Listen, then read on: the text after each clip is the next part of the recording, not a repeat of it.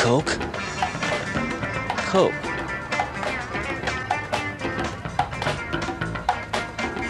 No, man.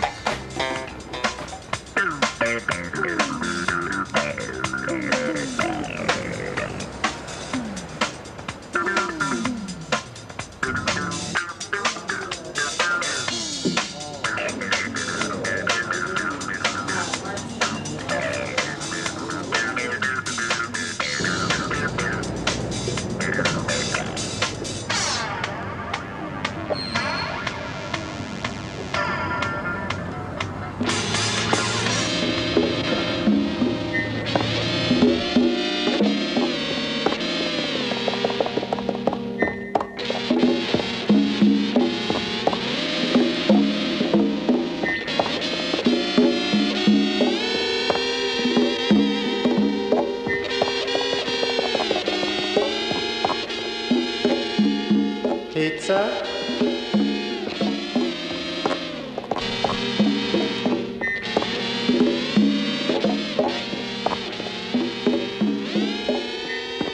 You look terrible.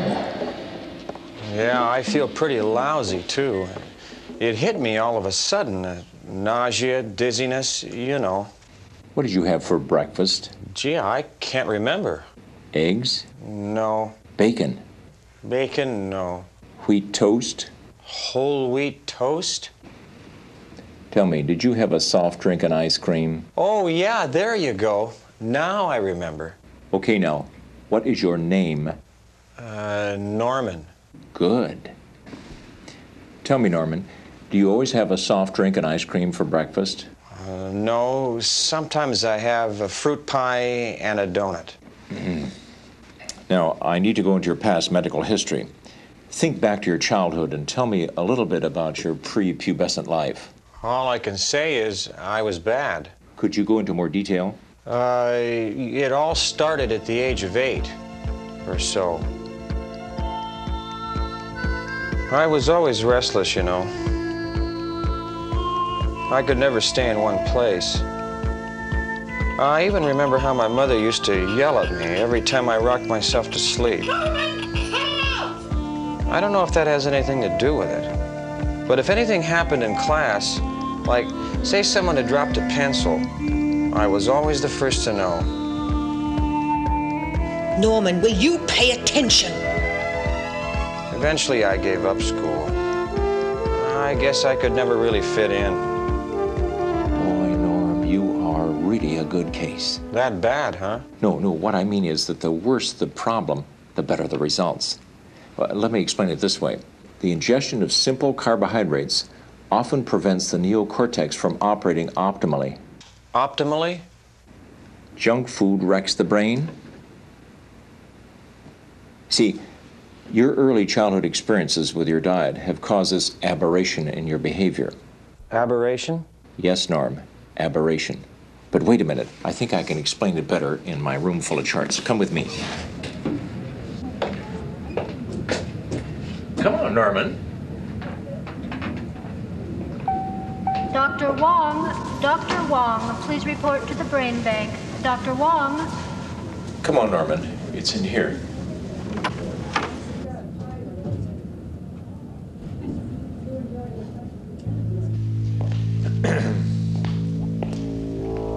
Welcome, Norman, to the Gallery of Charts. This first chart shows what happens to a hyperactive child, or a person like yourself who's been eating the wrong foods for the last 20 or 30 years. A typical situation would be something like this. If you eat a candy bar at bedtime, the blood sugar rises and then falls so rapidly by morning it may be down as low as 40 milligrams percent. Now that's just not enough to allow the brain to work at all. The next real danger is eating a sugary breakfast. At 7 a.m., the blood sugar starts to rise, and by 9 a.m., it's peaked out. Under the influence of insulin, the blood sugar falls, and of course, that releases adrenaline. And the adrenaline is used to get the sugar back in the bloodstream again. But the adrenaline also creates these terrible feelings of nausea and rapid heart, the all-gone feeling. Now, let me show you the next chart. All right, Norman, this chart shows that the brain has to have a constant supply of energy in order to function. If the supply of nutriments is decreased for one reason or another, these people become moody, depressed, or even violent. The brain is the busiest organ of the body. If the supply of sugar decreases, the little lights go out. Norman. Norman. Norman. Let's go to the next chart.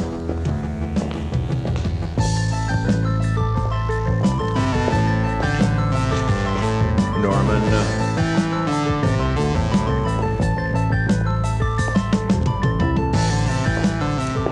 Now, this chart, Norman, summarizes the findings we have in these hyperactive children. They're very ticklish and sensitive. They have to do some rhythmical thing, often rocking or sucking the thumb. They usually have trouble going to sleep at night. Most of these children are helped with calcium and magnesium. This is often complicated by the problem with being a Jekyll and Hyde sort of person. These mood swings often give them away. They just crave sugar, and it's the sweets that make the blood sugar go up and down. And because of this, they cannot concentrate, and they frequently have anxiety attacks. This is usually due to the fact that they have this hypoglycemia. Food allergies plays a big role with them. They should be allowed to nibble small amounts frequently. Many of them have great need for vitamin B6. Do you want me to memorize all this? Oh, no, Norman, of course not. The first thing we have to do to stop this wide fluctuation of the blood sugar is to eliminate the foods that have quick sugar in them. That means no more white or brown sugar, syrup, molasses, and honey must be eliminated from your diet. No more soft drinks, ice cream, box cereals, prepared mixes, or bleached flour. Well, then what do I eat? The most important foods for you to eat are proteins, long-acting carbohydrates, and some fats. Meat, seeds, nuts, and legumes, raw or steamed vegetables are all good. Vitamins, especially the B vitamins, are all important. If you are low in these vitamins, a disease will come along someday and your immune system won't work. You see, Norman, you were a classic example of a ticklish and goosey kid with a short attention span who was more likely to have trouble in school. If you'd only eaten good foods, you might have lived up to your potential. But as it is, you're just a pathetic case, somewhere on the borderline between total destruction and destined to live a life in a maximum security prison. Hey, now, wait a second. What are you talking about? I'm just joking, Norman, just joking. Really, what I'm trying to say is, if you follow my directions and you eat the right food and take the right vitamins, you will feel better in just a few weeks. I hope you're right, Doc. You wait and see. But in the meantime, I want to schedule for some more appointments. You have to have some dietary therapy. Therapy? What therapy? Here you come. Just come with me. You'll see. For the first few days, we'll be putting you through a series of tests to determine which foods you should be eating. And additionally, I'll also try to demonstrate the importance of physical exercise.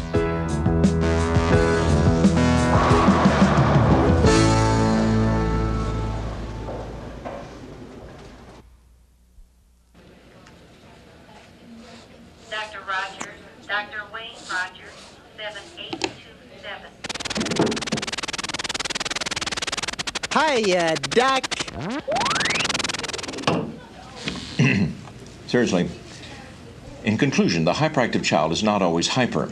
A better term for this is the attention deficit disability. Basically, it is a better phrase because these people or children are not always moving excessively, but they are chiefly characterized by their distractibility and their short attention span.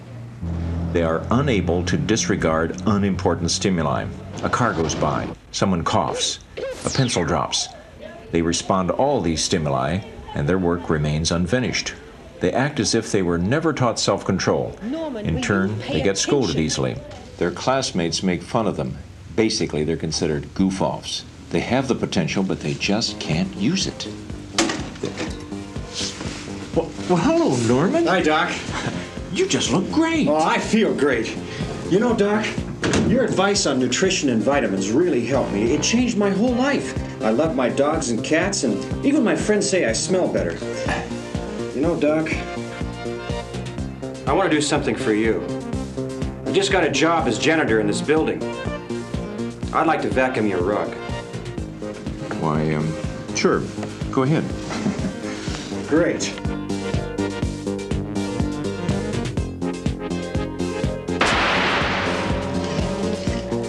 The hyperactive child needs more help than the ordinary child. Growing up for anyone can be a stressful and emotional experience. So be sure that your child is fed properly.